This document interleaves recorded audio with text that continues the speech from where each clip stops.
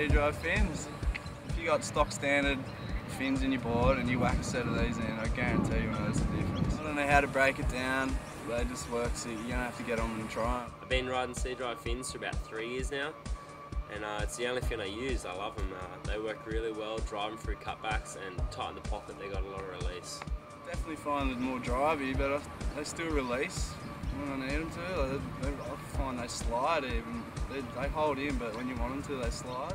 With that extended base, when you come off the bottom, you get this extra bite and drive. But as soon as you get to the lip, it loosens up and you can get your surfing nice and tight.